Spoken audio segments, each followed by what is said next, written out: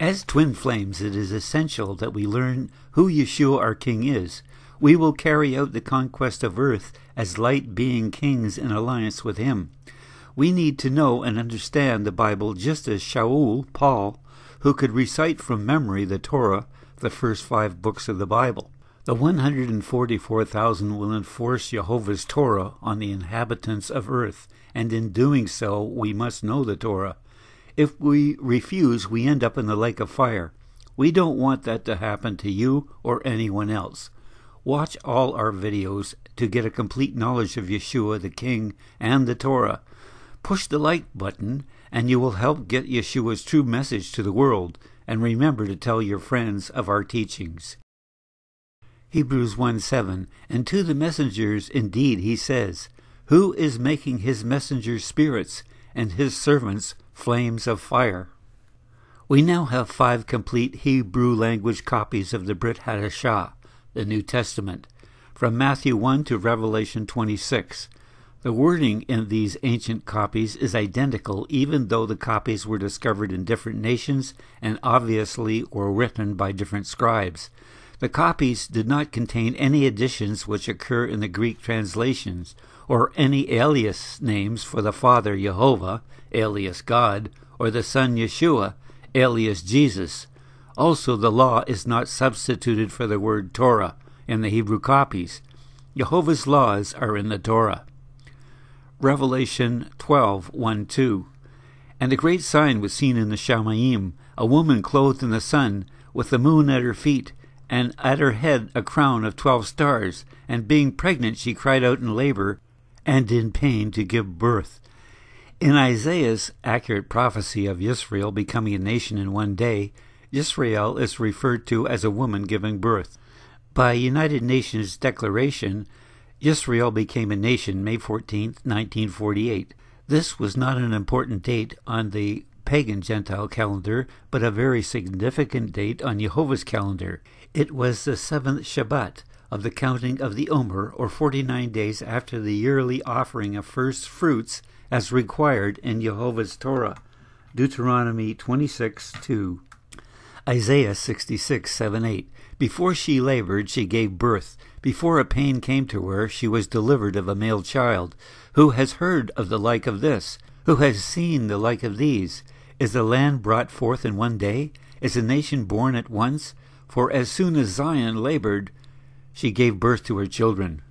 Revelation 12:3. And another sign was seen in the Shamayim, and see, a great fiery red dragon, having 7 heads and 10 horns and 7 crowns on his heads.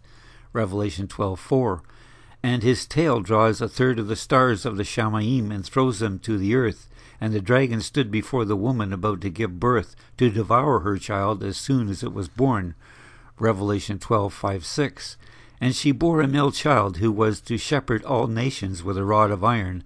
And her child was caught away to Elohim and to his throne. And the woman fled into the wilderness, where she had a place prepared by Elohim, to be nourished there 1,260 days.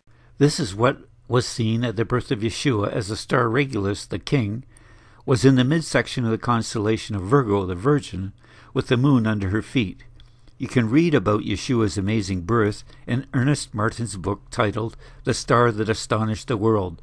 Martin shows through planetary movement of the Star of Bethlehem that Yeshua was born in a sukkah, a tent or tabernacle, on the high Sabbath of the first day of the 7-day feast of Sukkot, September 26, 3 BC, and not on December 25th. After the 3 Hebrew astronomers journeyed from Babylon, bringing the prophet Daniel's treasure to the 1.5-year-old Yeshua, Joseph and Miriam escaped Herod's wrath and fled to Egypt.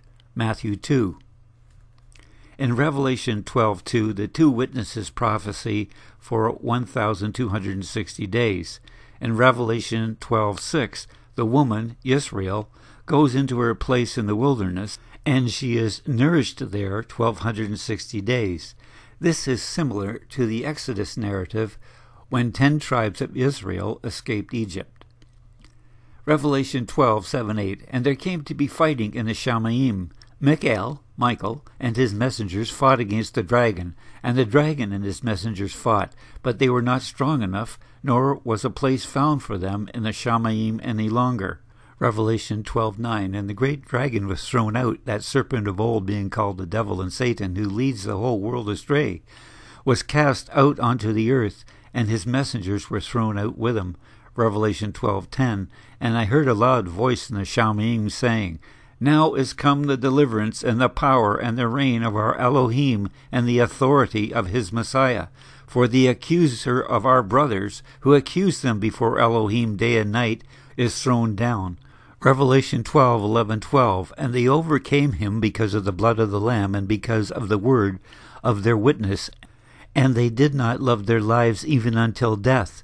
Because of this rejoice, O Shamaim, and you who dwell in them. Woe to the earth and the sea, because the devil came down to you having great wrath, knowing that he has little time.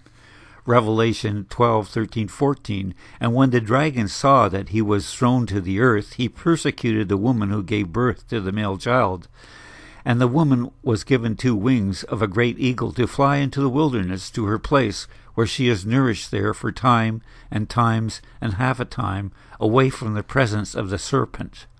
The woman, Israel, is given 2 wings of a great eagle, and she flies into the wilderness, where she is nourished for a time and times and half a time, which is 3.5 years, assuming a time is a year, and times are 2 years, and a half a time is a half a year. So added together, they are 3.5 years. The woman is protected from Satan for 3.5 years. The book of Daniel also mentions these time periods with similar lengths to link with this prophecy. Revelation 12:15-16. And out of the mouth of the serpent spewed water like a river after the woman, to cause her to be swept away by the river. And the earth helped the woman, and the earth opened its mouth and swallowed the river which the dragon spewed out of his mouth. A river described here could be the dragon's armies. This time the earth swallows the armies. At the Red Sea crossing, it was the water that swallowed Pharaoh's armies. Revelation 12:17. And the dragon was enraged over the woman, and he went to fight the remnants of her seed, those guarding the commands of Jehovah, and those possessing the witness of Yeshua Messiah. As some of the world's leading Bible scholars, our goal is to reveal a truthful understanding and translation of the Bible, which is free of man-made religion. Join us for our next video, and please hit the like button and subscribe.